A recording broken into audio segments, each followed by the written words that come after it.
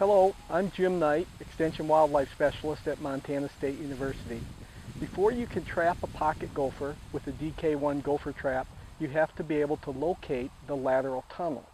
This is done by looking at the horseshoe-shaped mound and noticing that there is an indentation where he pushes the dirt out as he forms the tunnel.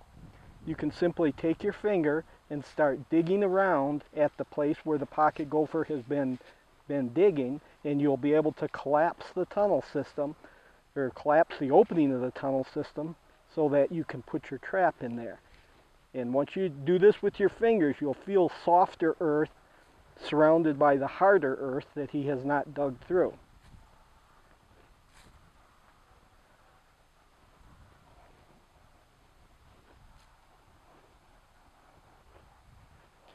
And eventually you will have the hole opened up so that you can place your trap.